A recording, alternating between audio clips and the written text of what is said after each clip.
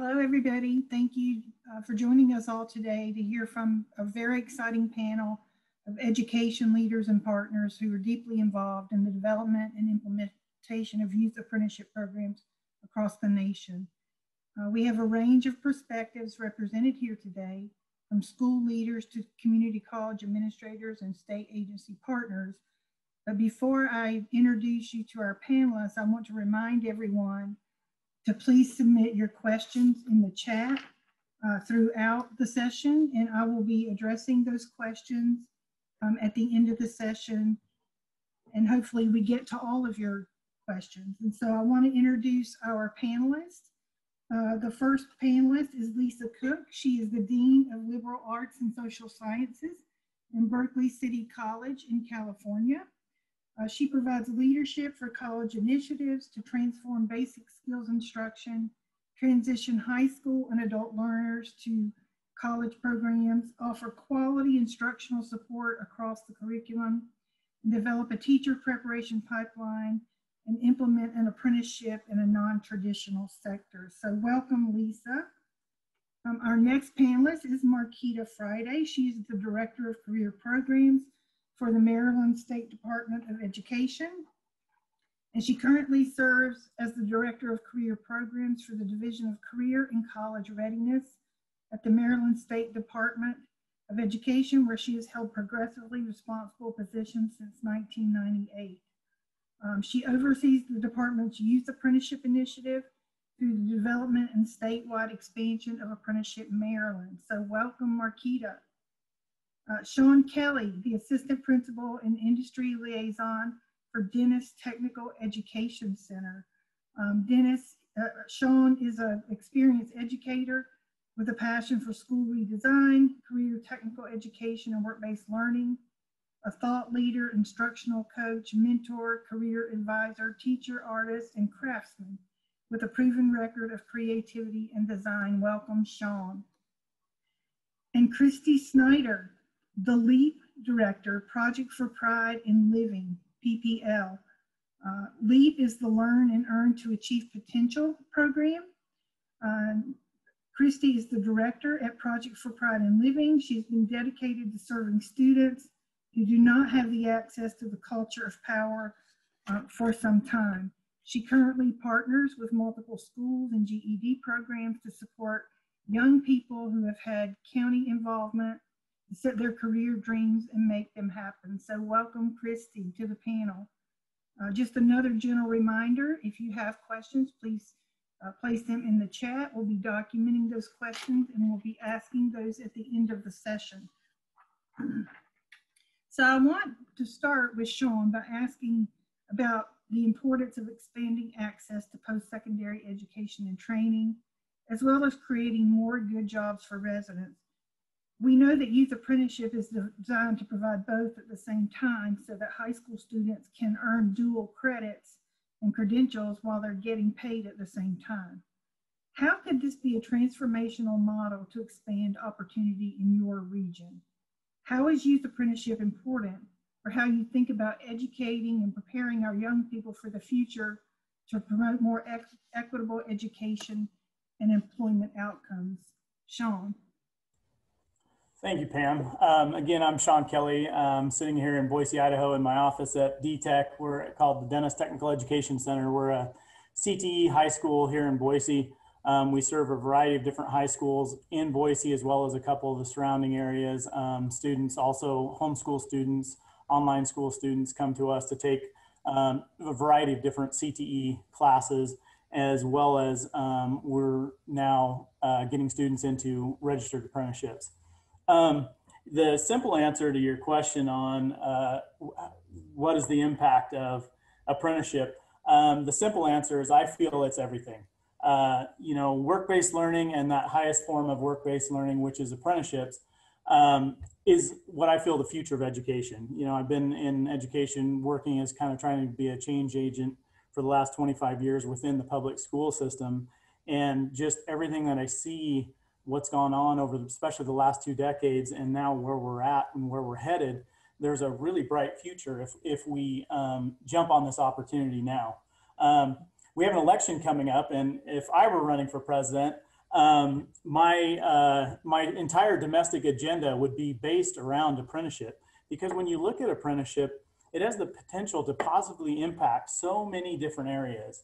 Everything from the economy to the jobs, unemployment rate, the skills gap, infrastructure. And the reason we're all here is also it can impact positively education and equity.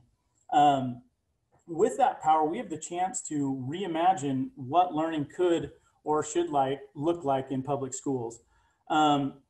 Apprenticeship and work-based learning in general, it's kind of the hot item right now. It's the new fad in education. Hopefully we do this well so it's not just a fad and it continues on, because it's such a powerful options multiplier, I think, for students. When you look at what's going on right now because of COVID-19 and the amount of disengagement we're seeing from students around the country, we've started the year virtually. We're getting ready to start back, coming in on a staggered schedule, but I've never seen so many students struggling academically and being disengaged right now. And I think we're seeing one of the causes of this, we're seeing the result of that is we've had almost 2 decades of No Child Left Behind and what later became the Every Student Succeeds Act, where the focus was on accountability and high stakes testing instead of experiential project-based learning and career exploration. That's where it really needs to shift to. And when you are disengaged from that, what you have is what I like to call content without context. We're giving lots of content online. It limits what we're able to do right now. And so without that context, students are like, I don't really care about this right now. I've got so many other things going on at home. I have very limited access to food. Parents are maybe unemployed right now, spotty internet at best. And so that equity or that achievement gap is just getting broader. And so if we're not careful and we don't do this right, we could see the same thing happen with apprenticeships as well. Because again, without access and opportunity, that gap widens. And if we're not really intentional about how we implement apprenticeships and who we're recruiting and targeting, that gap can continue to widen, or we can close that gap depending on how we implement it. But that education, what it's done in the past is created this disconnect between what students are learning now in school versus what they need to know to be successful in the real world. And so I ask the question, shouldn't school and the real world be the same thing? We need to make that connection between what students are doing in the real world or what they're doing in the classroom to what is going on in the real world. That's the power of apprenticeship. We're getting students out and they're using that academic knowledge, combining it with high technical skills to create these opportunities for students that are going to send them on a trajectory that I don't think anything else can do. Finally, when I'll pick on math as an example, how many of you, I know we can't see you right now, but how many of you ever thought or said out loud to your teacher in your math class, when am I ever going to use this? Raise your hand. I know everybody out there, if you're not raising your hand, you're lying. And so that's the power of apprenticeship, is we're bringing that context when you're going to use it. So we're a career and tech ed high school. And so our students don't ask that question, when are we going to learn this? And especially our students who are now in paid internships and apprenticeships, the only time they ask the question, when am I ever going to use this, is because they want to do more of it. And so I think there's a lot of power and opportunity that we have here if we do it right. In terms of equity in education, I think equity, when you boil it down, it comes down to 2 things: access and opportunity.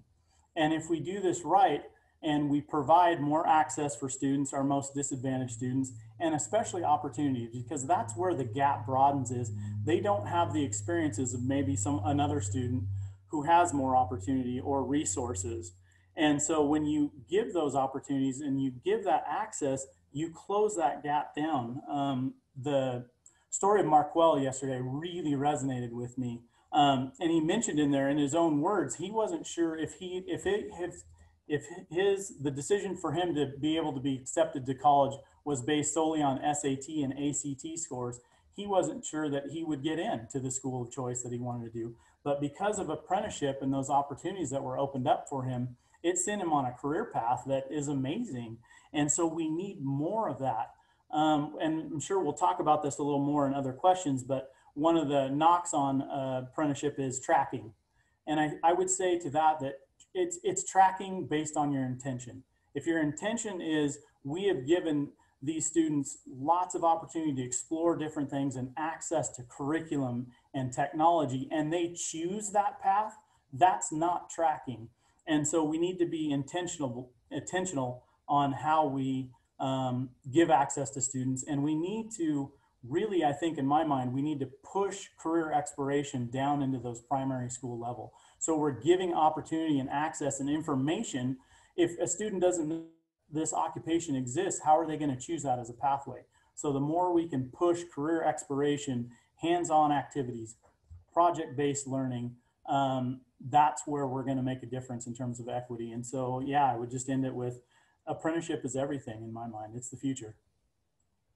So I think, Sean, there can never be enough said about apprenticeship and contextual learning and watching the light come on for students as they learn a theoretical concept and they're able to apply it in their day-to-day work.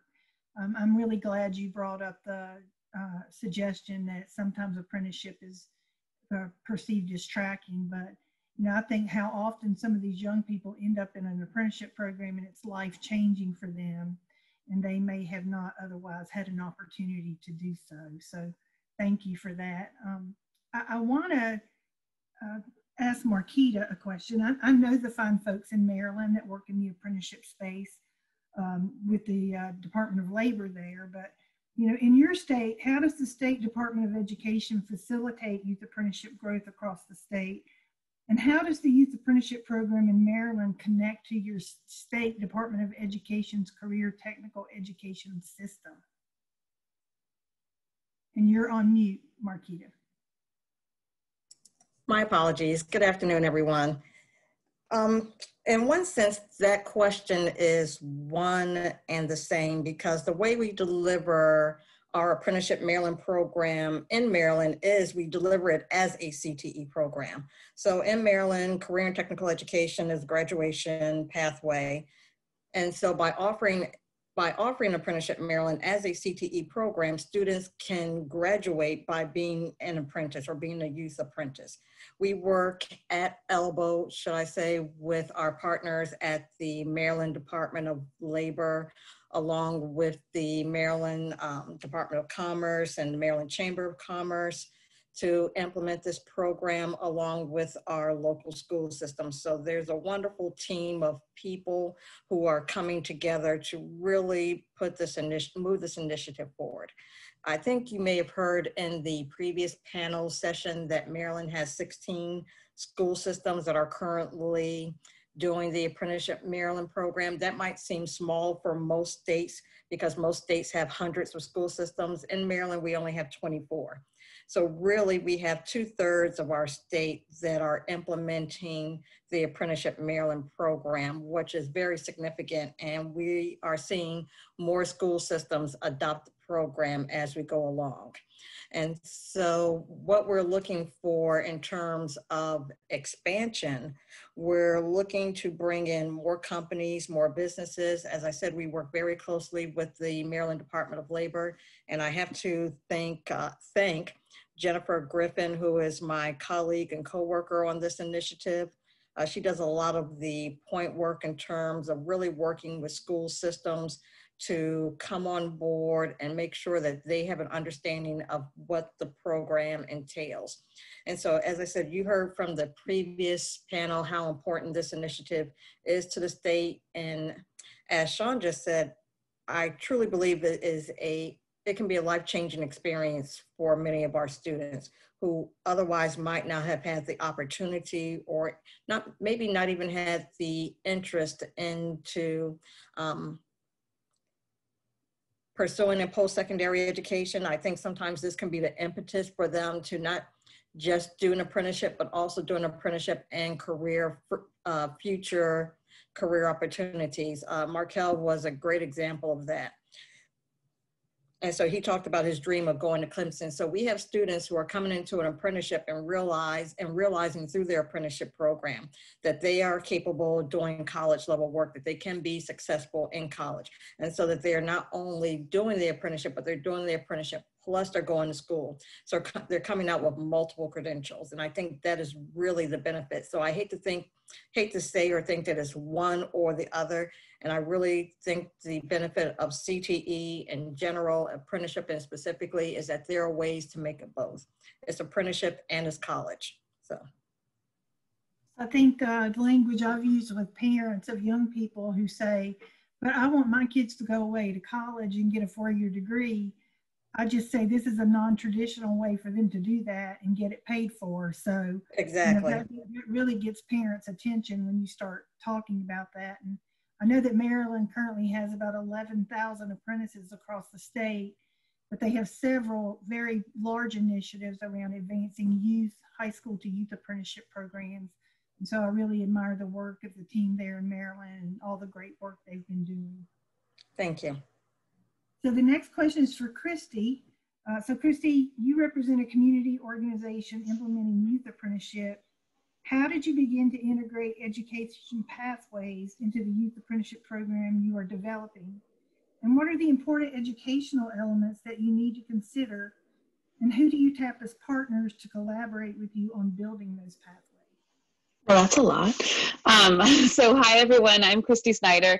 I'm grateful to be on the panel. I think for us, we are a little bit of an odd duck here in Minnesota, in that we have a primary population, which is youth that are systems involved. So foster care, young people in juvenile justice, young people experiencing homelessness, and young parents. And with that primary population and with everything that we do, we start with youth voice, youth power, and understanding what young people need in order to get their secondary credential and then move into the next phase of their careers. So with that, I think we buck a little bit of a trend. We, of course, lean on career and technical education, but for a lot of our young people that are over age and under credit, they don't need electives. And I think that when you look at evidence across the system, you see that young people that are in career and technical education are doing so much better because they have more time in their schedule to take career and technical education credits. So for us, we have embedded our career exploration course in an English 11-12 course. So they're able to get English credits, and then also we dashed in a little econ there so that they are able to get that, because everyone seems to fail economics at some point in their life. So we really do want to make sure that the first thing that we start is with those young people, what they will actually be able to take as they are moving towards their secondary credential. And so, like I said, we are a critical component of that. For Opportunity Youth, they are focused on their time. They don't have time to spend. And so they really need to be thoughtful of that. They are thoughtful about their power and choice. And so I think about the graphic that Brent shared earlier, and those 3 components, and the intermediary is in the center. I would push us to the outside and have young people in the center, because young people need to be the ones that are articulating their power, their voice, their skills, their strengths, and adults need to be around them, lifting them up into their next opportunity. So for us to think about integrating educational pathways, I was a former teacher in Baltimore City for 8 years, so let's give it up to Maryland. But I do like to think about the standards that are required and how we can knit those together so that young people can get their core subjects. They can take their career seminar class that enables them to get into the work-based learning credits and then move that forward. We have a huge issue here in Minnesota with getting CTE teachers licensed. There is only actually one place to get certified as a work-based learning instructor in the state of Minnesota, and it's at a very expensive private college, so hooray for that. So, I think that becomes an issue, and so thinking about working in the alternative space of how you layer in credits. So if you have an English licensed teacher, you can get a waiver for a work-based learning teacher for a certain number of years, and then how we think about collaborating with other partners to pay for that education. So that is a core component of thinking about how we leverage our relationship with the city of Minneapolis, Hennepin County, which is the county that Minneapolis is in, and then additionally the state dollars, so that we can really make sure that whatever we're doing, we're leaning into what young people need for the secondary credential, because they won't take it unless it gets them to high school graduation. And then they can, from there, ease them into that larger pathway. And as an intermediary, we know we can't do everything, but we know that we can raise the issues, what need to happen. And so we are able to bring a big tent, knitting in the social support. So thinking about MFIP and other SNAP ENT and other sources that young people have access to, and making sure we're able to leverage some of those dollars for them to stay on path and on course towards their ultimate career. And certainly we are thoughtful of leveraging the early middle college dollars that Brent mentioned earlier. We are unique in Minnesota in that if you're at an alternative school, you can take developmental education at the college, so that if you don't test college ready, you can still have access to that. And so that is a game changer for us, but it also means having young people believe that that is something that they are meant to do, and having that as a possibility for them in the future. So there is a lot that we do to braid things together to make sure that youth with the most barriers are able to be successful in their apprenticeships. I hope I answered your question, Pam. It was a really good answer. I just think about, the foster care population, the former justice involved, and all the obstacles that they face along the way, and how oftentimes it takes an intense amount of wraparound services to help these youth be successful, especially in an apprenticeship program when it comes to things like transportation, even, food security, Right. clothing, all of those things. And so community organizations are really a critical partner to help these young people. So thank you. That's right. Thanks. So our next question is for Lisa. Lisa, if you could explain why your public institution of higher education was willing to step up and play such a pivotal role in developing youth apprenticeship in the region and facilitating this partnership. How did Berkeley City College incorporate youth apprenticeship into existing programs and pathways at the post-secondary level? Good morning, everyone. Hello from the Bay Area. California community colleges have shifted their focus from expanding access to increasing student equity and success. And BCC, Berkeley City College, where I'm the dean, we have limited partnerships with high schools with limited success. Like maybe the student will pass a college level class, maybe. And limited partnerships with employers with limited success. Maybe a student would land an internship. The youth apprenticeship model requires a strong partnership between the college, high school, and employer, and a commitment on the part of each to the success of each apprentice. So now the possibilities are that students complete college credits and earn credentials, and they attain meaningful work experience along a pathway to a career. So in recent years, and especially during COVID, there's a severe shortage in two sectors of the workforce in which Berkeley City College has academic programs: teacher preparation and social work and human services. At the same time, our local high schools have created academies or small learning communities around interest areas and begun to partner with Berkeley City College specifically to build pathways for students interested in careers that impact the health and education of the members of their communities, teacher prep, and social work and human services. So now we have an opportunity to come together in two non-traditional sectors from a workforce-driven perspective to transform what used to be long academic pathways with barriers between institutions to reach the credential, and barriers between employers to advance. And now we can create an earn and learn program with seamless transitions for students.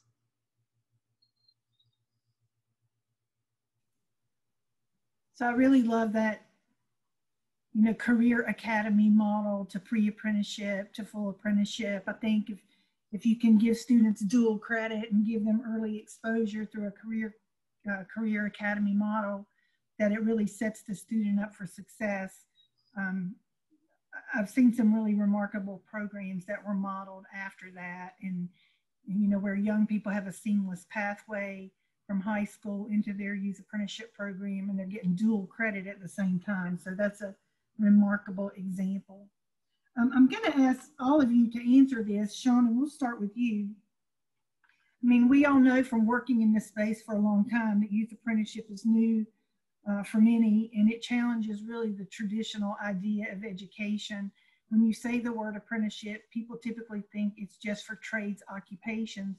You know, we're seeing a lot of really cool models that are in non-traditional sectors like IT and healthcare.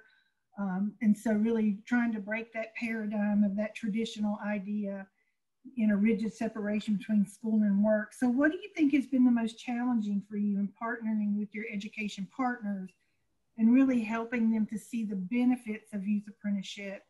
And have you met more resistance from high school districts or college partners? And why do you think that is? So Sean, could you answer that? That's an interesting question, because for us, we are fortunate in that it's really the idea of apprenticeship and work-based learning has really taken hold here in Idaho. And from, you know, the secondary level to post-secondary, our Workforce Development Council is pushing it hard, and up to our governor, who is all in on apprenticeship and work-based learning. So from our end, it's really, for me, as kind of the industry liaison, the barriers have been the employers. Not wanting to, convincing them to take a youth apprentice. But sticking with your question, in terms of post-secondary, some of the cool things that Idaho's done is around equity and access is we have what's called advanced opportunities. So every high school student has access to over $4,000 that they can use for overload credits, dual credit, and certification testing. And so that money can be used for that. So those classes and those certifications are free for students. And so that has opened up the doors for access there. We have just recently, all of our technical colleges have developed a new Associates of Science degree that incorporates and will take apprenticeship experience. So people who have gone and got an apprenticeship and want to come back and get an associate's degree, that work experience will be credited. And so really all they have to do is take a couple general classes, and now they have their associates in science. And then something that we're doing here at DTech that I'm really proud of and excited about is we've developed, we're piloting the first high school cybersecurity program in the state. And in conjunction with that, we're on a workforce development grant with Boise State University, and they're building up their cybersecurity program. And so it's kind of cool because we're going together in lockstep. We just had a meeting yesterday where the director shared their new bachelor's degree with us on what that's going to look like. So we've been working together as we're building a high school program. You have the local four-year university building their program in collaboration with us. And so what he's able to do is take into account what our students are doing so that they can seamlessly jump into their program. And not only will the certifications that they earn will be credited, and that will take care of many of their 400 level classes that they won't have to take depending on what certifications they pass. If they have an apprenticeship or an internship, they can earn up to 15 university credits as well, counting towards that degree. So it's as far as I know, it's kind of the first time I've heard of anyway, where a high school program and a college program are working in conjunction and developing a program at the post-secondary level, taking into account how can our students go straight into their program without losing a step and continue to be in that apprenticeship. It's all asynchronous, mostly online, so it allows them to continue working in that apprenticeship as well as moving on and getting that degree in cybersecurity. So it's pretty cool. We're excited about it. So I really think these 2+2 models from community college to university are critical to these non-traditional sector apprenticeship positions. We don't want to put a student into a degree program in IT and just let them finish with a 2-year degree. It's likely that they would not be able to land a career job. And so giving them the opportunity to go on and earn that 4-year degree and to encourage them along that completion pathway, I think is really, really important. Thank you, Sean. Christy, could you take that question? Sure. I mean, I think that there are a lot of things at play. I mean, probably core to it is mindset, both for employers and for young people themselves. I think when you hear that I get to work with young people that are quote unquote opportunity youth, people have a particular mindset. And I like to challenge that in that it is, honestly, these are the youth that I get to work with are the most resilient, they're the most loyal and passionate, but it is definitely something that we have to continually talk through. Currently, after following the murder of George Floyd, there is a lack of hope in the community, and we're seeing a lot of people disengage. So I think that that is something that is a new thing that we're focusing on. We have a lot of bonkers policies here in Minnesota. So it's hard to follow Sean with all that positivity, but I will say that there is for us, we pay into a UI system, and employers pay into a UI system, and so they do not want to pay for wages. So we have to get very creative. So we are blending with the on-the-job training funds with Youth WIOA. We are working with the city of Minneapolis to figure out how we can pay for employer wages in that direction, because there has to be a lot more blending because employers feel like they've done their due diligence by paying into that fund. So a lot of braiding is necessary. And then policies around dual enrollment. We have it, which we're very excited about, but it takes away from the average daily attendance metrics for the alternative schools, and it doesn't give enough money for the colleges to cover their costs. So unlike the great state of Texas and North Carolina, which I feel like are leaders in that dual enrollment where they pay for both, Minnesota, we kind of lose for both. So there's a robust policy agenda that we are working on, and are grateful that our intermediate status gives us the ability to just use our elbows. So that's what I got to say.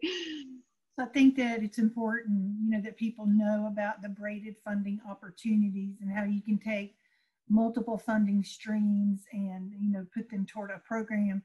There are also, I know in my work here in North Carolina, we have private funders approach us pretty often about philanthropic funding. And so, for our people that are listening in today, don't forget about those people because they're always looking for great opportunities, especially for opportunity youth. So Marquita, could you take that question as well? Yes, so just like everyone else, Maryland has its challenges in terms of youth apprenticeship. Sometimes it's with employers in terms of getting employers to not worry about insurance, especially when we have companies like manufacturing and so forth. I could say that since we have started the Maryland's Apprenticeship Maryland program, one of our goals has been to look for apprenticeship in non-traditional apprenticeship areas, such as the construction trade areas. In the construction trade areas, we've been doing apprenticeship much longer than we've actually had the Apprenticeship Maryland program. But now we're looking to go into manufacturing, into STEM, into banking and finance, just all different types of areas. And so sometimes to get employers that are not accustomed to doing apprenticeship or not thinking about hiring youth, it's a mindset change. I think I heard that before. I think Christy said it was a mindset change. So for some of our employees, it's a mindset. But one of the things that we do is whenever a school system says that they want to implement an apprenticeship, implement a program, we start off with a technical assistance visit where we say, get your school system people to leadership, get your post-secondary people together, get your get your local chamber, get some of your employer partners to come in, and let's all have a conversation. Let's everyone hear how to implement this program and everyone hear the information at the same time. We also have the Maryland Department of Labor. They've assigned navigators to certain regions of the state. And so they work on both the adult side as well as the youth apprentice side. And so they will bring employers to the school systems.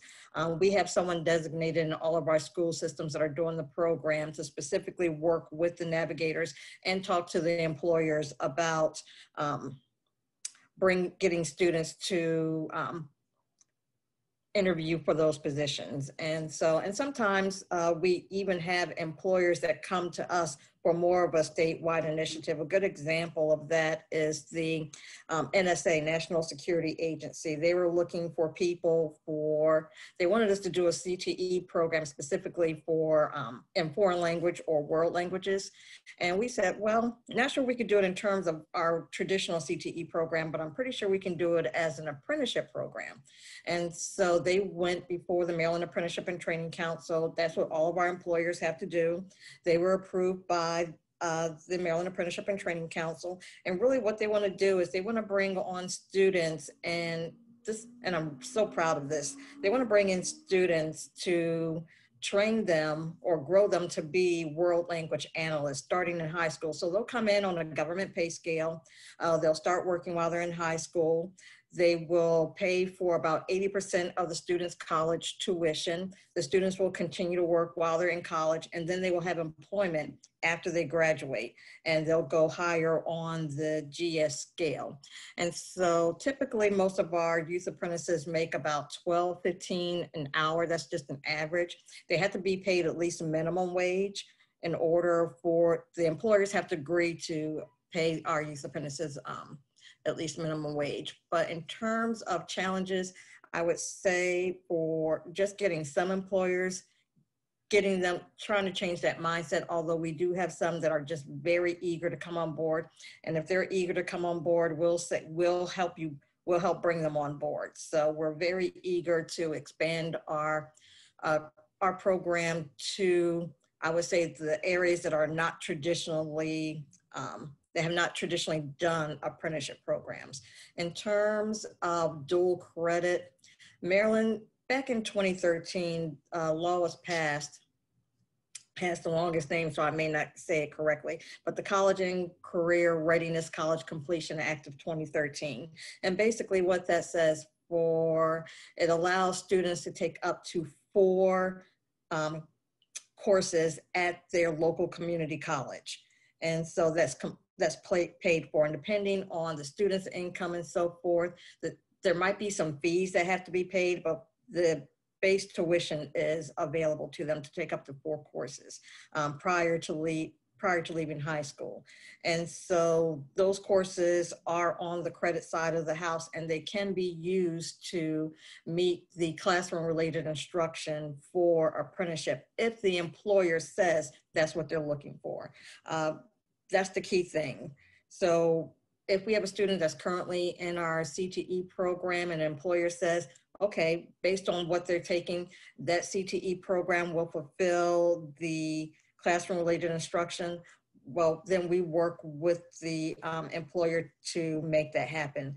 I think the hardest thing for school systems sometimes is trying to get out the way. And when I say that, meaning we have to take down all of the barriers that keep students from being able to participate in apprenticeships. It's different from our CTE program. So just trying to really be creative and thinking of all the ways to take down barriers. Now, there are some that will always exist, and they've been said earlier, such as transportation.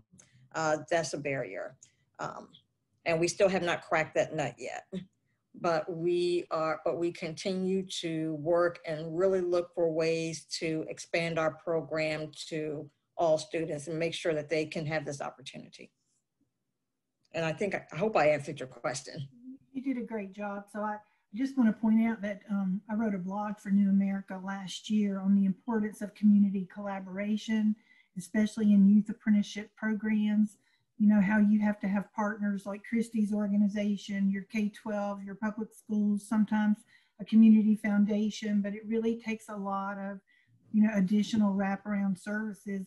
If anybody figures out how to solve the transportation issue, you'll probably win a Nobel Peace Prize. So I think I hear that so often from so many partners is how do we get the kids to and from school and work? So thank you, Marquita. Lisa, could you take that question? Sure. Well, as I mentioned earlier, so yeah, dual credit is strong, the strong opportunity in California. And like I mentioned, we had partnerships with high schools in non-traditional sectors, but again, it was just to get students, maybe the high school objective was just to get students early college credit, like 1 course. And for us, I think the challenge is probably greatest with employers, because in these areas of teacher preparation and in human services and social work, typically the model for getting work experience while studying is an internship or volunteer. And so, you know, I would argue that a rigid separation between school and work just increases equity gaps for under-resourced and under-opportunized youth. Because the highly resourced advantaged kids, they have the social capital and support to take courses that give them depth of study in their area of interest, like AP courses or college courses. And they also get jobs and internships through connections, and or if when there are internship opportunities, they're competitive. And when high school kids apply for them, those who are better resourced and therefore have, you know, more to throw at that application will be selected. And so it's interesting because so this separation between, you know, work and school is more often imposed then on the students that we deem as underprepared. And in reality, they're underprepared because we haven't given them the opportunities for depth of study and work experience to be prepared. So, so along those lines, you know, if we're committed to student equity, we have to be committed to providing all students, especially those that are under-resourced and opportunized, the opportunity and support to get college courses that provide depth in their area of interest, as well as the work experience. So now we developed these strong partnerships with high schools. I think that the equity issue and the understanding of this is strong. But we're encouraged by one, we have an apprenticeship partnership with the Head Start YMCA program that gives us some courage to go into the education side. But like, for example, we've been approached by another school district that wants to do a grow your own teacher program. And the model all the way is that students, you know, volunteer and do all these extra things until they get their credential, and then you're welcome back. Where we're trying to build a pathway, an earn and learn pathway for students that has the credentials along the way at each point of, at each completion of units of study or work experience, there's another opportunity for the student to move up in their work experience, get a wage bump, and also attain another certificate or degree that gives them more, gives them another credential. So I think the challenge right now for us with the social work and human services is finding a partners. Our first idea was that we would work with community-based organizations, but they're, again, used to this kind of volunteer, like maybe we'll take your person kind of model. But then now we've started talking to the Berkeley Department of Parks and Recreation, where they have a Youth Works program, which seems like a natural partner for us, that our youth apprentices could do their summer job experience with the Youth Works program. And it would serve us and them, because the city of Berkeley constantly comes to the college and says, you know, we need people, and we have jobs, we need a diverse workforce, we need your students who have lived experience out here making a difference in the community. And it's like, yeah, great, but then make that easy for them. Take away all those barriers where they had, like, they go here and apply, or go over here and, you know, or did you hear about that opportunity? Oh, you didn't hear about it, you're not in. I really think what cemented this for me was at Berkeley High School has their AMPS program. It's like for medicine and public service interests, that's their academy. And they invited me to do mock interviews with their students. And this is a very diverse group of students, many of them low income. And when I talked to the students, they would tell me like about how these efforts they're making to get all these different pieces for themselves. So like, you know, I have an internship at Children's Hospital. I work there 6 hours a week, but I need to help support my family. So I have a job in the restaurant over here. And then I'm taking this AP course. Why that course? Well, it's the one I could get into. Okay, not related to what you want to study. And just hearing how fragmented that experience was, And even in our own work with high school partners, if we offer the apprenticeship program at the high school, the issue is the high school schedule and trying to fit it into the day, even though you can get dual credit. And identifying a group in one high school of students that are particularly interested in this non-traditional sector as well can be challenging, who really want to who commit to the apprenticeship program. So that's why we thought, well, if we move the program to the college, first of all, Berkeley High School is across the street from us, so that's easy. The transpo on that one is golden. Although our partners in Oakland, Castlemont High School, we have to deal with that transportation issue unless there's some way. We do now have the possibility of offering we have a better shot at serving the students online with all the new tools we've gotten during COVID in online instruction. So that's another possibility to have sort of a hybrid online experience, at least for the college courses. But again, apprenticeship, although they are developing apprenticeships online, it's not, there are people that are serving their community in online support, but that's not what we had imagined. Yeah, there's an opportunity to open up to all of our high schools, and then to really select, the students from those high schools who are the targeted group of low-income, under-opportunized students that we would like to bring into the program and support the heck out of them at the college. We have all of our, we have health services and health and wellness and learning support and all of that. And make it like one evening a week. Well, a lot of high school students are looking for something to do outside, and then do the work experience during the summer, so that they're not trying to juggle high school, maybe play a sport they like, have this, work in their family restaurant, and then, try to do their apprenticeship hours at the same time. And for high school students, it is competitive around here to get jobs for the summer. And a lot of students are left out of those opportunities anyway. So we've kind of come around to that hopeful model that we can bring all of this together. But we do need to get the employers on board with these wage increases and, commitment to hiring our students. And I guess kind of hold them accountable for saying to us all the time, we want your students, we need this diverse workforce. It's like, well, then commit to it. Commit to the support, commit to the equity issue, really dealing with these equity issues that our students face, and helping us to remove these barriers for students that do need, even in high school, to contribute to their family income. And are ambitious, yeah. I think so often from employers, we hear more about the risk factors with youth apprenticeship, and they want to know, like, is this going to make my insurance liability increase because I'm going to have a young person in my facility? So, having a good answer for them, and an employer to employer discussion is always helpful. So an employer that already has a youth program can sell that idea to another employer much easier than the rest of us in the community partnerships. So I want to go to a couple of the questions that we have in the chat. We only have, 10 minutes left. So I would say, keep your answers brief if you would. But one of the questions is your youth apprenticeship pathway ran by a K-12 or post-secondary partner as a CTE program? Would anybody like to address that? I will. That's the easy one. So it's run at the secondary level, and we work with our partners, but Apprenticeship Maryland is run out of the Maryland State Department of Education, which oversees our K through 12 education system.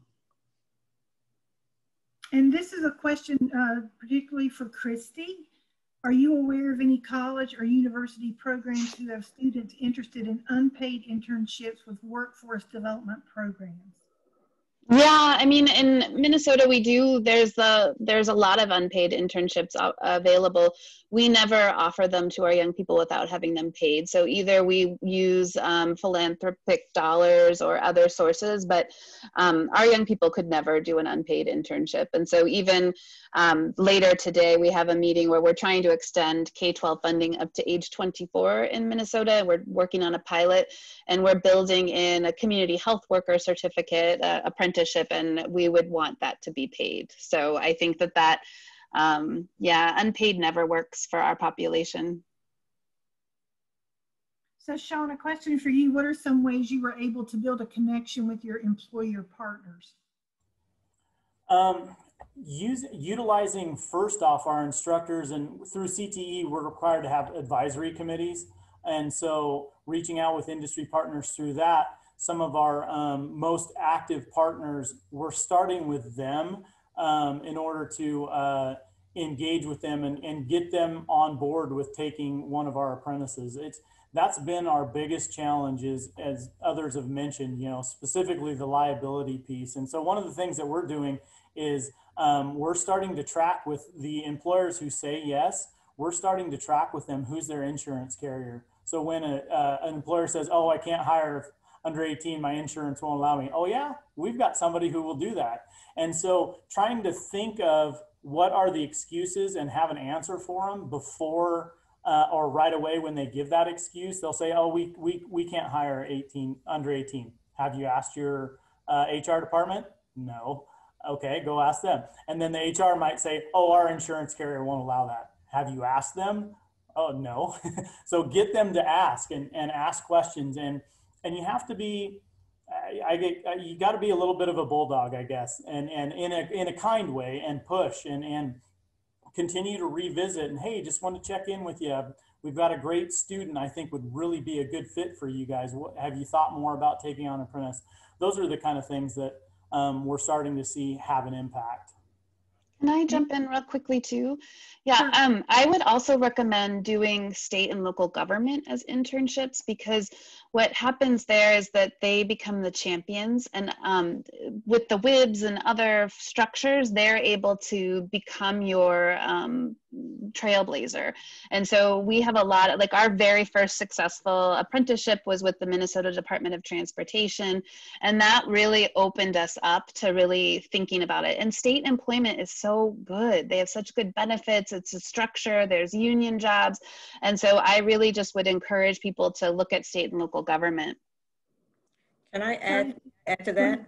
I just wanted to say that what some school systems are doing, they're actually looking at positions within the school system. For example, one school system realized that many of their buildings are, I'll use the word ancient, and that the workforce that they had there, industrial maintenance people who were taking care of the buildings, they were much older, well, not much older, but they were in their 50s, near retirement. So they saw that there was a CTE program in existence for industrial maintenance. So why not offer apprenticeships to these students to actually bring them into and have them work for the school system, and they could start while they're there. So that kind of took care of part of the transportation problem as well, because they were working with a population that was already there that was learning how to do that work anyway. So that's just another creative way in which a school system, because they do hire people beyond teachers. They have IT staff, they have public relations staff. And so what we find that some of our school systems are doing, they're actually becoming apprentices. They're offering apprenticeships to students to come in and do the work that the school system does outside of teaching. So that's just another way of going about it. So a couple of things, we have questions about things like third-party staffing agencies. We have questions about if you're starting a brand new apprenticeship program from scratch. So there is guidance from the ETA at the USDOL on hiring young students through third-party agencies. I've done it myself. They were under 18 students, so it is allowable in the right situation. And for a brand new program, the Apprenticeship USA Toolkit on the ETA website is a really quite amazing resource. So, and of course, any of us are available to help along the way with things that we've created. And I think absolutely Christy just provided her email address to Christina Locke, so you can make that connection after the session. So I just want to take a minute to thank all of you for participating. I'm going to just take a few minutes to close out the session. Pam, could I share one just real quick? We didn't get to talk about tracking really, and kind of one cautionary thing I would like to say in relation to that. I talked a little bit about intention. It's all about your intention and how you're placing that student, but I would caution everybody that's involved in apprenticeship, I'm really getting nervous when I hear people, and I think we're excited about apprenticeship, but we're almost creating this hierarchy of non-traditional versus traditional apprenticeships. And if we're not careful, we're going to have that create a hierarchy, and then you're going to see tracking. And so we need to talk about both on the same level, so that we don't have this. We need to rethink what it means to go on, and going on to college is a higher level than an apprenticeship. Well, don't do that in terms of apprenticeship itself with traditional and non-traditional apprenticeships. It would be my parting thought there. I'll make sure that New America shares a study that I participated in last year on equity and intentional recruiting into youth apprenticeship programs. We could make that available to you, but we actually learned some great strategies for intentional recruiting for underserved populations of young people. And I think people who have tried some of those recruiting strategies have been very successful. So thanks to all of you. I really appreciate your participation. It was a great session today.